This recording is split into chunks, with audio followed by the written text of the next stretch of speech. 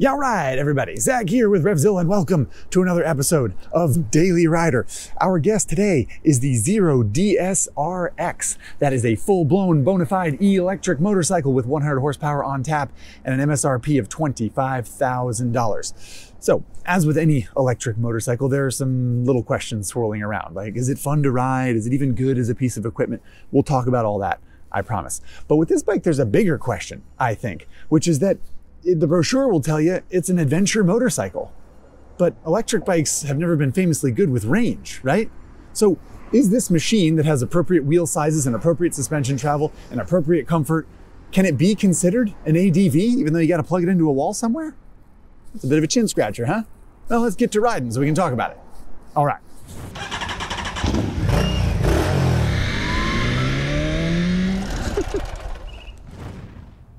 Alrighty, Zero DSR X ready to go. A friendly reminder that this episode of Daily Rider is brought to you by our friends at Rever. Rever is a mobile app that allows you to plan and track any ride and then share that ride information and photos with your friends and an online riding community. You can download it for free at your app store of choice, or to learn more, go to rever.co. Alrighty, Zero DSR X daily ride. Electric bikes are always a little bit of a curveball for me, right? Because I'm not as familiar with the technology, so I'm going to do my best here to talk you through what we got going on. It's essentially a steel tube trellis frame, which you see on some ice bikes as well. And the main thing taking up all the space in the middle here is the 17.3 kilowatt hour battery. The motor's back here, and it is belt drive, which again you see on some ice bikes occasionally. So the chassis is a pretty basic setup. It's a Showa shock with some remote adjustment, which is kind of nice. Inverted fork, steel braided brake lines, and big beefy calipers from Jejuan. So the sort of basic structure is not hugely dissimilar from gasoline motorcycle as far as the chassis setup. Just the sort of like battery motor thing is a little bit different. And of course that leaves a lot of empty space up in this area. And what that means, for one thing, is there's a frunk. 7.4 gallons is what Zero claims, although I think it feels more like 4 gallons, maybe. You can't get a helmet in there, but it holds lots of stuff. I got a flat kit in there right now, just in cases. These little guys are also storage. You take these little Torx things out here. There's it's like you got to use a wrench to get to it, and the storage space is like a little awkward, but it is technically more space you can use that you can't usually use on a conventional bike, because there's stuff there, usually cooling or radiator stuff, so that's kind of handy. Another little featurette, I guess, that I might want to cover now is the windshield adjustment, which is these big knobs here in the cockpit. This gives you a little bit better angle, then you'll be able to see when I do it when we're riding, but I'll probably play with that a little bit. It's got little adjustment markers to tell you that you are 32 millimeters above all the way down, which I don't actually know how that helps, but I don't know, a little whiff of quality if nothing else. So before we get going, I did want to circle back to the battery real quick. 17.3 kilowatt hours is the capacity of the battery. And sometimes with we motorcyclists, if you're not familiar with electric motorcycles, it doesn't really mean anything, right? Like, what does that have to do with anything? So I did a little bit of research in the electric vehicle world to help give some context, and I have some data on my phone here. You can tell that I did research because I put words on a page. Very impressive, don't you think? I looked up the battery capacity of the 5 electric vehicles that I anecdotally see the most of where I live. Doesn't really matter. Two Tesla models, a Chevy Bolt, Nissan Leaf, and a Kia EV6. The average battery size for all those sort of variety of cars is approximately 67 kilowatt hours. So that's 3 or 4 times larger than the Zero's battery. So when we talk about range later, hopefully that gives you a little bit of context. As far as other motorcycles go, the Livewire 1, 15.4 kilowatt hours. Energica Xperia, which is an Italian electric sport touring motorcycle that we've covered here on Common Tread, 22.5 kilowatt hours. And then the sort of more city-oriented bikes like the BMW CE 04 and the Zero FXE are between 7 and 9 kilowatt hour batteries, which those bikes have also been covered here on Daily Rider for what it's worth. So point being, this is a large battery in the motorcycling world, but still quite a bit smaller than you'd see in a car, not surprisingly. The thing that I think is interesting about that is that range is such a hot button with electric motorcycles, right? Like, oh, you can only go 60 miles. Oh, you can only go 100 miles. Oh, you can only go 140 miles, whatever it is. But it's interesting, I think, that this battery is 25% the size of some other electric car batteries. Whereas it's pretty common for a motorcycle to carry 5 gallons of gas, and it's pretty common for a car to have 10 or 15 gallons of gas on board. So I think gasoline bikes might have a little bit of an advantage there, whether it's development or just the way that vehicles have come about, that they're bound to have slightly closer range figures to automobiles. Anyway, a little bit of food for thought before we get going here on battery sizes. And of course, now it's time to turn this thing on and not listen to the engine, because it doesn't have an engine. It has a motor that doesn't make any noise, but also has this big old TFT dash here, which is pretty pleasing to look at, which we'll spend the next 20 minutes or so looking at here. You can see we're basically fully charged at 95%. I have 0 miles on the trip, and the claimed range is 96 miles as it stands. Speaking of stands, it's got a little note there that the kickstand is down, but let's fix that. Let's get the kickstand up and ride to work on this here electric motorcycle. Eco mode engaged, throttle on, let's go.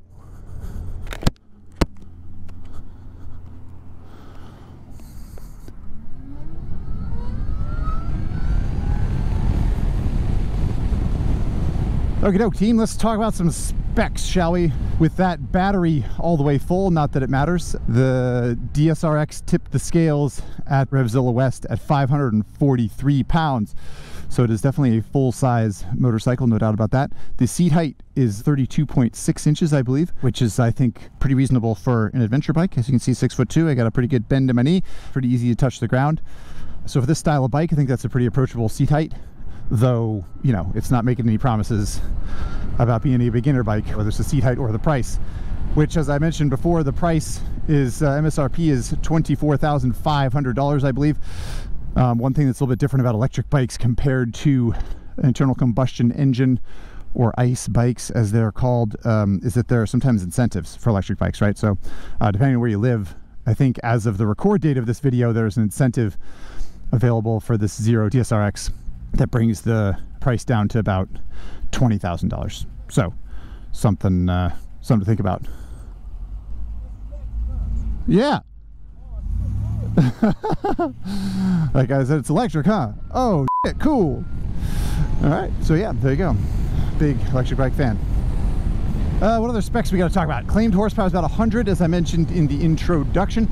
Claimed torque figure is quite high, 166 foot-pounds, which for electric motorcycles is pretty common for the torque figures to be higher by comparison to horsepower than for a gas-powered bike. And the DSRX has got some get up and go. We're in eco mode now, so we're kind of taking it easy, but we will experiment with a bit later. It's definitely pretty zippy. Let's see, what other specs? We talked about horsepower. Oh, I wanted to talk about, there is also a power tank upgrade that you can do to the battery for what it's worth to make the 17.3 kilowatt hour battery into a 21 kilowatt hour battery. I believe it's a $3,200 upgrade from the factory, so you can make the battery larger, essentially. You lose the frunk space if you do that, I think, but that's an option just in case anyone was curious. Clean run at the on-ramp. Just about. Okay. The clean run's over. That was fun while it lasted, though. Plenty of time to talk about ergonomics now. Yeah, ergonomics and riding position on the Zero DSRX are quite accommodating. It's very comfortable, in my opinion. I feel like the seat is a little low. It's not awkwardly low, but it feels pretty low the first time I sat on it. I've sort of gotten used to it now. There's not a ton of leg room for someone my size because the seat feels kind of low, but that does, of course, make it pretty approachable.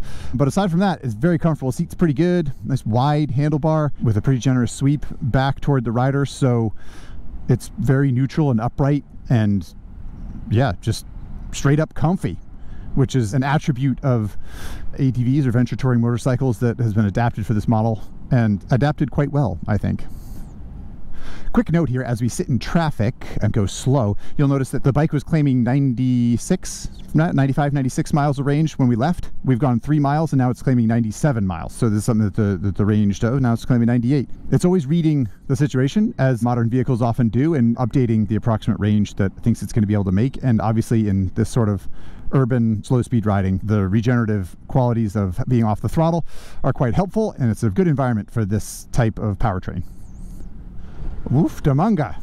This traffic is quite serious, everybody. Usually at this point we can talk about highway comfort and manners. It's not going very well so far, so I just going to jump into it in case we don't actually get up to speed. What I was going to show you is that eco mode is limited to 73 miles an hour, I believe, and that just sort of puts a cap on the maximum output and the maximum speed of the bike, which obviously is designed to be economical, hence the name of the ride mode. But in general, the freeway manners are quite good, and of course you can spin the old windscreen up, and that takes wind blast completely away from my chest. It makes it a little loud around my helmet, which I often struggle with on bikes in general, so I feel like the wind protection makes this sort of turbulent air around the bottom of my helmet. But in general, it's a nice place to be out on the open road on a Zero DSRX. All right, we found the source of the traffic. I would like to point out, now that we have a little bit of open road ahead of us, that I mentioned eco mode limits output and maximum speed, but roll-on power is still pretty good in eco mode, as I'll show you here. It's not super fast, but it pulls up to its maximum speed in a perfectly reasonable amount of time. I find it to be pretty reasonable. I like riding around in eco mode, not least of which because it's one of the few modes, maybe the only mode, in the basic mode setup, which we'll talk about later, where full regeneration happens when you're off the throttle, which I appreciate, as I think that really helps. Speaking of range, you can see that the calculator range has plummeted now that we just went 70 miles an hour for a few miles, and the bike's reassessing that and understandably deciding that it can't go 100 miles anymore. I'm going to go over to sport mode just because I kind of feel like it, and we can talk about actual range for the DSRX, which I found mostly to be between 80 and 100 miles the way that I ride on the freeway, around the city, that kind of thing. I think Zero claims something like as many as 180 or 150 miles of range within a city. I never rode it around at only low speed for 100 plus miles, only in neighborhoods, only stoplight to stoplight. So I didn't experiment fully with that, but it is very clear that if you ride around at low speed, as we experimented with, stuck in traffic, through my neighborhood, that kind of thing, that the range of the bike goes up quite a bit, because pushing through air at this speed, for example, is much harder for the bike to do than stop-start. Another real hot button issue with electric bikes is charge time, and you can use a fast charger, I think what they call a level 2 charger, for the DSRX, the little ports right here. And charge time with that seemed to be between 2.5 to 3 hours from like a low battery, below 10%, say. If you plug it into your wall at your house, it's probably going to take a lot longer than that. In fact, it's going to take a lot longer than that. I would often just plug it in overnight. Like if the battery was low, down below 15 or 10%, realistically charge time is going to be 8 hours or more, depending on if the battery is depleted even more than that, which some people think is totally unacceptable, and I can understand that viewpoint, but practically it actually worked pretty well for me. I just would ride the bike around, and then when I get home I plug it in, I just leave it plugged in overnight, and then when I get up in the morning it's got a full tank, and it only costs a couple bucks for whatever that's worth, which is pretty good. On the face of it, it seems absolutely absurd that you would ride the bike for 30 miles down the highway and then 30 miles back, and then you have to plug it in for 8 or 9 hours. It just sounds ridiculous, and it's like something that compared to a gas bike is like, why would you ever do that? I think it's just all part of the conversation around electric bikes being a different experience, right? Like I said, practically for me, it worked fine. The charge times are long, but I gotta sleep sometime, so it was okay. The part of that discussion where I really struggle, to be honest, is billing this bike as an adventure bike, right? Like, go adventure touring, go like find your limits, expand your horizon. And I just don't know if riding the bike for 100 miles and then having to plug it in for 2 or 3 hours, even on a fast charger, I don't know if that really is the same experience, right? Can we agree that that changes the tenor of the conversation a little bit? And it is what it is. Like, Zero is hemmed in by the technology available in our world today, and it has presented the two-wheeled world with a machine that is sort of the best of its kind, or at least one of the best of its kind at doing what it can do. But it certainly makes some sacrifices as electric bikes compare to typical internal combustion bikes. There's no question about that. One good thing, the mirrors, dead smooth. Dead smooth. That's some electric bikes have got going for them. And I do like mirrors, so Right, into the urban section here. I guess I'm going to take it out of sport, although who cares? I'll put it in standard. Why not? We'll roll the screen down so I give a little bit better view. And we'll talk about the round town manners of the ADV styled DSR-X. Interestingly, okay, we got a footless stop. We got one in the books. That's good. Interestingly, footless stops a little tricky with the DSR-X. Not because it's not a well-balanced bike, because it is. The chassis is quite good, in my opinion, and the weight is fairly low because the battery's kind of slung down in the chassis like that. But one thing that internal combustion engines have going for them, which I didn't really think about until I started thinking about footless stops on the DSR-X, is that there's rotating mass, right, which helps add stability to a machine. You couldn't do that. Fill the stop, is it? And the electric bike doesn't have that. There's no crankshaft spinning around in there, which I think makes the old footless stops a little trickier. Just something to note. I don't know, that I stumbled across in my daily rider research. One place where an electric motorcycle like this has standard motorcycles completely waxed is throttle response. The throttle response on DSR-X is it's perfect. I don't know. I'm not sure how else to couch it, really. It is just extremely predictable and ultimately smooth, and there's never any, I don't know, there's just never any bobble, right? Because there's no fueling, there's no emissions, there's no mapping, there's no explosions happening inside there. And for better or for worse, in this case for better, it changes the dynamic of the bike quite a bit. And I will say I do love the throttle response on an electric bike, and this one especially is very, very good. And just one more note there, I did not always find that to be the case with Zeros. I have ridden Zeros in the past where I thought, it's not great, actually. I don't love it. It doesn't feel like a motorcycle. It feels like a remote control car, some other vehicle that I don't quite understand the dynamic between twisting the grip and what kind of power I get out of it. But it's one of those things that Zero's figured out over the years, and it's a piece of refinement of this bike that is quite good. So in conclusion, ladies and gentlemen, the round town manners of the Zero DSR-X are excellent, perhaps best in class. I can't think of a sneakier way to zip around a city and have fun and not cause a ruckus than this bike. It's great. I love it.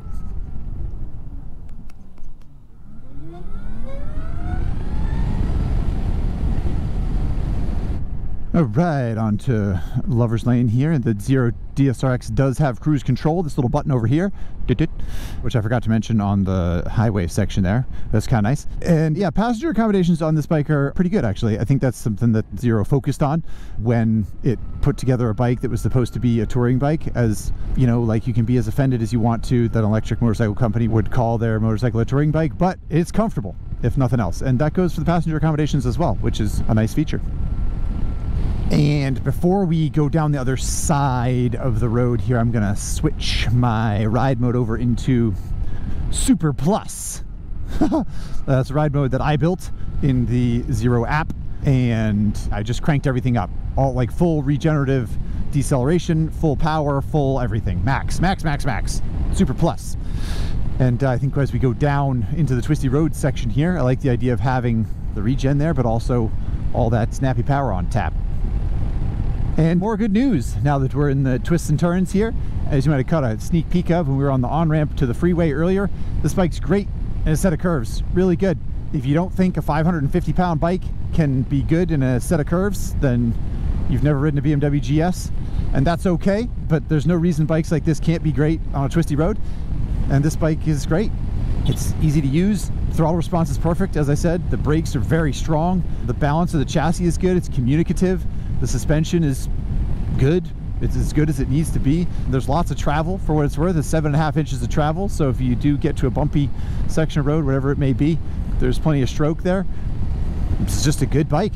It's just good. And that actually circles back to one of the questions I asked in the intro, right? Like, is it fun to ride? Yes, it is fun to ride. If you haven't picked up on that yet, hopefully the rest of the ride will deliver that message. But also, it's just a nice piece of equipment. There's no two ways about it. The world, the internet is awash with electric motorcycle noise and garbage, just products that are bad that you can buy and they can be shipped to your house, or you can I don't know, I'm not going to name any particular names, but the point is, the reason I referred to this motorcycle as a full-blown bona fide electric motorcycle is that Zero is a real company with real intent and real research and development and real results in the world of motorcycling. It's a good quality product, in my opinion. Feels like a real bike. It doesn't feel like some Silicon Valley startup tried to make a motorcycle and this is the best they could do. It feels like a motorcycle. You have to have a heart of stone not to appreciate Zero's journey and where the product has gotten. All right, a little bit sad to leave the twisty roads behind, but just about any city surface street's pretty fun on this bike anyway, so. Right, here's a red light. We can experiment with braking. Phew. Yeah, good brakes. Not much of a pull to. Oh wow, we got a green light right off the bat at this one. That's rare. Anyway, the brakes are good. Decent hardware, as I said, and plenty of power. It's a big bike. It's, you know, 500 plus pounds. It's a lump to stop, and ABS does engage sometimes quicker than it feels like because the bike's kind of narrow and doesn't feel as heavy as it is. But just like with any big bike this size, it's going to take some doing to bring it to a halt. And as we approach this red light, let's talk about the dash. I think the dash is split up. It's obviously speed in the middle there, and then your mode up above in the center. If you hold down this button over here and then scroll through, you can do you know, rain, eco, standard, sport, and canyon are the base modes. These quadrants are all adjustable. So I have trip A, range, ambient temp, and watt hours per mile, and then battery in the bottom. Clock, heated grips, TC, and throttle map stuff, odometer in the bottom there. These quadrants are all adjustable, so you can put sort of a variety of information in there. And to access that menu, I think you got to shut the bike, you got to toggle the switch off, and then you can go in here to preferences, gauges, and then you can choose these quadrants here, right? A, B, C, D. So on and so forth.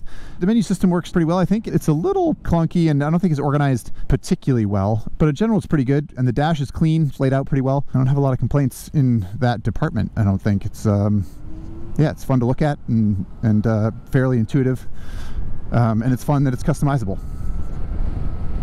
So at this point, I think we need to circle back to the bigger question that I asked at the beginning of this, right?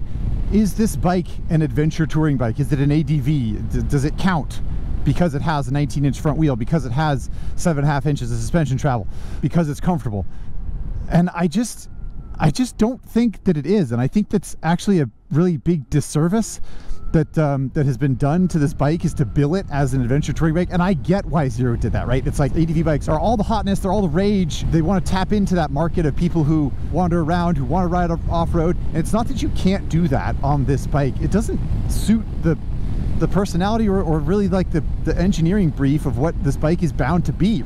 It's a bike that can go 100 miles or more if you're riding in a city, sure, on a charge, and then has to be plugged in for a while.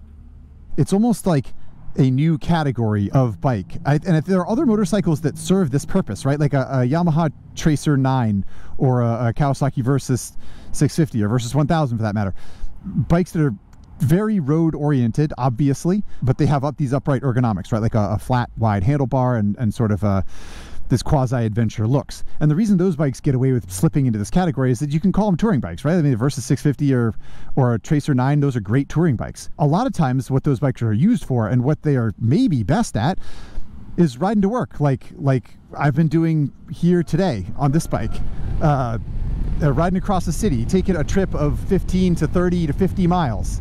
And that's pretty typical for a lot of motorcyclists. And I think that that's what this bike is. I almost think it has, if not created a category, it's made its way into motorcycling in a way that is fresh and new. And I think we struggle with labels for it. To say, well, it's not an adventure touring bike because it can't go far enough, and I'm pissed off about that. Well, fine. Be angry about it if you want to. Or look at what the bike does well and try not to label it that way. That's how I feel about it. So I don't think it's fair or good to call this bike an adventure touring bike. I think it's an urban assault vehicle with ADV looks. And if you bill it that way, yes, it's expensive. Yes, it's heavy, but it's also bitchin'. It's really cool. So that's my take, everybody. And when it comes to riding down a dirt path here. Is there an adventure mode, actually? I don't think there is. Sport, standard, eco, rain. Whatever, who cares? We'll go to rain mode right now so we can experiment with the traction control in rain mode, which is a sort of rain specific traction control. Ooh. Yeah, the ABS is very invasive. As is the TC. So let's go to Super Plus, which is sport traction control,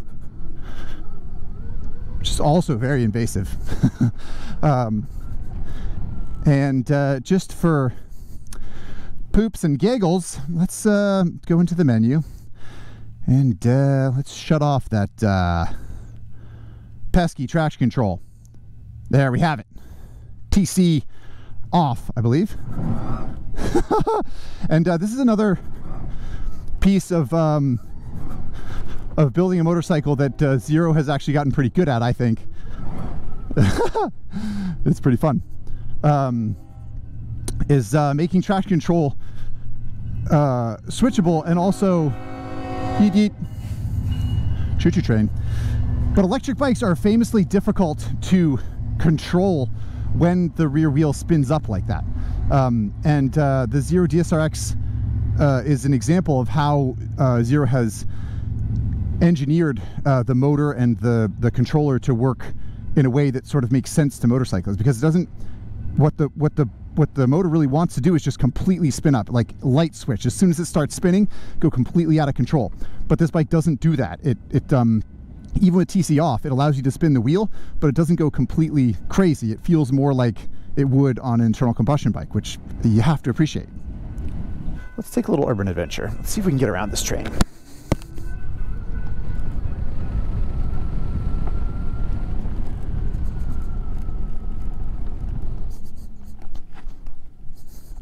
Around this way, around this way.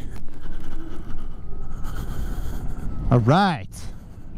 Made it around adventure motorcycle. So is it not an adventure motorcycle? I think it might be. We just adventured around the end of that train, and now we're on clear open road, back on the daily rider route.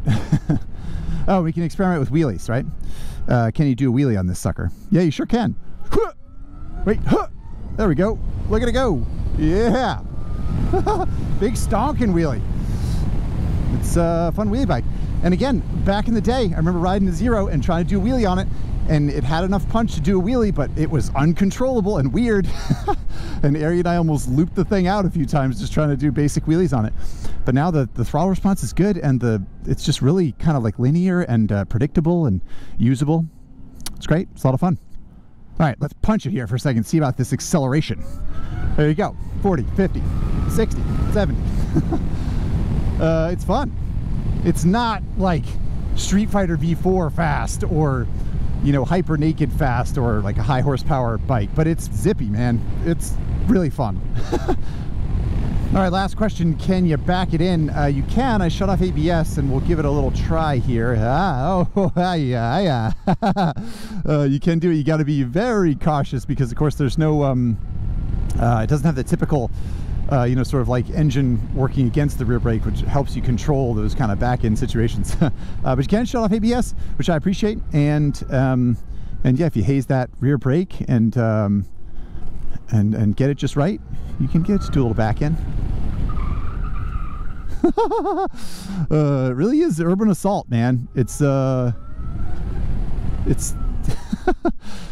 it's really fun. How does it handle a U-turn, Zack? Well, good thing we have a whole section of Daily Rider just for that, everybody. We're going to get close to this van. I got too close. I screwed it up. Okay, we're going to go full lock to the left and feet up. And yeah, 2 parking spaces. It's nice. Good little parking lot weapon here. I would like to take this to the police rodeo that we did a CTXP episode on. Really, really fun bike. Around town, in my opinion. That's the Zero's best attribute, you might say. I overshot the parking space a little bit, and I want to go backwards, but I'm lazy. How do I do that, you ask? Parking mode, reverse. It's kind of an absurd option, but also kind of fun. And a big bike, you know, so if you park it down into a parking space or something like that, you might, I don't know, you might use that function, I suppose. All right. Well, we're not gonna like listen to it spin up or anything, or can we? Maybe I can prop it up on its side stand here, and we can. Oh no, they don't let you do that. That makes sense. That makes sense. All right. Well, then we'll shut this bad Nelly off, and we'll jump into some Instagram questions here, everybody. Let's jump right into it here. We'll start with the Con Artist, who asks, how would you compare this to the Harley-Davidson Live Wire? So we talked about Live Wire specs, so it's a slightly smaller battery, but it's very comparable, in my opinion. Not comparable in the way that it looks, not comparable in the sort of like styling and the seating position, or riding position, but capability-wise, they're both punchy, fast, agile, good motorcycles to use.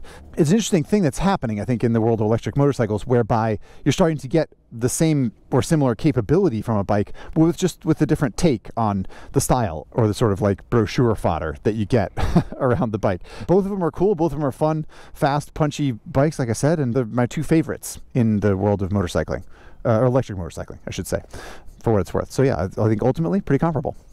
Next question is from Rubber N Metal, who says, part of the appeal for bikes is always upgrading it, be it installing an exhaust or a quick shifter. For electric bikes, how do you upgrade it? Good question. Interesting. Some of the stuff is the same, right? Like you do different tires, you do like different colored brake lines, you do a different windscreen, you do different hand guards, you do like sleeker mirrors, you do a fender eliminator kit. I don't know, some of the stuff's the same. As for the powertrain, you're right. It's not the same thing. I don't really know. You get the power tank, you get like a longer range, a little added battery capacity if you want to for this bike. But aside from that, it's a good point. And if that's a huge piece of the cultural attraction of riding around on a motorcycle to you or to others, then it is a little bit of a tricky question to answer. But I think, most of the stuff is still up for grabs. I guess, different foot pegs, different grips, different this, different that. You just maybe don't do the same thing you don't make it louder. I don't think. Unless you put like a card in the spokes or something. You could always do that. Okay, next question is from AZN Redneck 188, who asks, I got a few questions about this, which is why I bring it up. The name seems to be a clear play on the Desert X from Ducati. How the two bikes compare or not at all? They're not particularly comparable. They're both billed as adventure bikes, but the Desert X is a true sort of classic ADV in my opinion, and this bike is different than that, as we talked about. I think it's mostly a coincidence. There was a Zero S, I think, originally, and then a Zero SR, and then there was a Zero DS, and then DSR and DSRX, the X being for the sort of like adventure styled thing, but it's basically an evolution of the Zero moniker or sort of brand of naming convention, and I think it's mostly a coincidence. If you disagree, of course, chime in with how these two bikes are connected, whether the Illuminati's involved or something like that, I'm not sure. Next question is from 512 megabyte flash drive, who asks, realistically, can you think of a real-life application for this motorcycle in which it isn't overshadowed by a gas alternative in almost every way? I'm not trying to sound hateful. I'm genuinely curious. And I think this is good. This is a good question, right? Is there even a scenario where this bike makes sense? Does that even exist? And I think, yeah, you can build a scenario where it makes sense, right? Someone lives in an urban center. They want to be able to carry luggage. They want a full-size bike. They want quality. They want heated grips. They want wind protection because they zip down the highway sometimes. But realistically, they just never need to go more than 100 miles. They need to store it in their house. I don't know. Is that crazy? So this thing doesn't smell like gasoline or oil, and it's cheaper to fill up than gas bikes, and it really does all the things that all those sort of quasi-touring, quasi-ADV urban assault type bikes do, and it does it quite well. I mean, it's better in some ways than bikes that look kind of like it around a city. So yeah, I think from an urban transport standpoint, yeah, there's definitely a scenario where it exists. It's still expensive, and that's the thing that I think a gas bike is going to overshadow it eventually, right? And one of the reasons gas bikes are going to overshadow it is that there are so many other options, right? There are way more types of bikes and models available in the ICE category than in the electric one. So from that standpoint, it's always going to be pricey. But if you sort of want the capability of it and the scenario played in your favor, yeah, I think there is a scenario where it's the right choice. I think it's arguably rare, but I think it exists. And I appreciate the question. I like the broad view there. All right, last question here is from Danimal, who asks, you're doing the RevZilla West lunch run. How many burritos can you get in the frunk, and what kind of burrito is the DSRX? Good questions. Good questions, Lauren. How many burritos can you get in the frunk? A lot. You could get plenty. I mean, you could probably get, I don't know, you get 8, 10, 12 burritos and easy, I think. No problem. Which is more people than we have at RevZilla West. So, so you could get all the burritos and some chips, I think, in the frunk there and feed everyone in my office anyway. As for what kind of burrito the DSRX is, it's unconventional, right? You know, maybe it's more of a burrito bowl. You know, maybe it's got all the sort of ingredients of a burrito, right? It's got rice, it's got beans, it's got meat, it's got pico, it's got guac, it's got some sauces if you want, it's got whatever you want in a burrito, if you're into adventure burritos. But it's not wrapped up in a tortilla. And that makes it like harder to use in some ways, and it makes it a different experience for some people who don't want a burrito bowl, they want a burrito. And I think that's the thing that is, it's a lot of the same ingredients, it's just wrapped up, presented a little bit differently. And I can represent with this because I don't really like burrito bowls. I like the walkabout nature of it, I like the tortilla, I like the flavor. So it's a tricky thing for people to adjust their minds to. But in the same way that someone ordering a burrito bowl wouldn't get any hate from me, because I appreciate their decision and that's what they like, I feel the same way about the Zero DSRX. I don't think that it's a lesser product, I just think it's different. Maybe I'll get a burrito bowl for lunch, come to think of it. Anyway, thank you for all those questions. That's great. Let's put the sucker on the Daily Rider leaderboard. That's going to be quite a conversation. Stick with me. Here we go. All right, everybody, here we are inside RevZilla West, Daily Rider Leaderboard, Zero DSRX on the board and ready to go. As a reminder for the leaderboard here, we got an SV650 at the top. We got Suzuki's new GSX-8S in second place there, and Kawasaki's Z650 RS rounding out the podium. As far as ADV-styled bikes go, ADV-ish bikes, Honda CB500X is fourth on the leaderboard there, and and then Spurge's 890 Rally is down here. I think a typical KTM 890 Adventure would be higher up, but that one is all spurgeoned out. The Zero DSRX, as a reminder for electric vehicles, electric motorcycles, the 2022 leaderboard, we covered two of those bikes, the Zero FXE, which is second from the bottom, all the way down here, and then the BMW CEO4 electric scooter, very close to the bottom. And it's always a tough judgment call because that Zero FXE, for example, and the BMW CEO4 for that matter, super fun bikes, super fun vehicles. Really, the thing is the range. I can't rate a BMW CEO4 over a Honda Grom when the Grom is priced the way it is, and realistically, if you were going to ride a Honda Grom from Los Angeles to Seattle, the logistics would be easier. The point is, the Zero has a hill to climb, right? Is it better than a Honda CB500X? In so many ways, yes. I mean, from heated grips to power to wheelies to kind of comfort in general. I mean, the Honda CB500X is a comfortable bike. The DSRX is better. It's not a novelty anymore. It's not like, yippee, this is fun because it's weird. It's a genuinely good bike. It's really engaging to ride, and it's awesome for slicing through traffic on a commute. It's great. However, I just can't help but be kind of skewed by the fact that it is limited by its electric range, and it's tough to put it above any of these sort of standard motorcycles that are such standard bearers in their own category. You could make an argument that it would go here, right? At least. You could also make an argument that it would go here. I hope I'm not showing a really horrendous bias here because I do love this bike. I just think that it's really hard for me to say, yeah, it's better than a Street Fighter V2. It's more versatile. It's not more versatile than that bike. And for that reason, I'm gonna go down here. I think the Zero DSRX is realistically not quite as good as a KTM 890 Adventure or Rally, even one in Spurgeon Dunbar trim, all knobblyed out and whatever. It's going to go above the Honda CBR 1000 Triple R, excuse me, SP, because I think it's more practical. It's cheaper than that bike. It's more comfortable. Sure, a Honda CBR Triple R is like, you know, you can take it to a track day and rip around, and it's fantastically capable in some ways. But I think in the same way, a Zero DSRX is fantastically capable in some ways, so it's going to go there. And it's definitely going to go above a Sondor's Metacycle because that bike was not very good. There are plenty of arguments to be made for it being up here somewhere. Really, really, really good bike. I just think that this is the world we live in. And if I'm being perfectly honest with you guys, really, truly, from my heart, my left arm is tired from holding up this camera, so that's the end of the episode. Thanks for hanging out. I hope you had fun, and I very much hope to see you next time on Daily Rider. Hey, everybody. Hey, everybody. Zach here. Remember me? We just rode to my office together.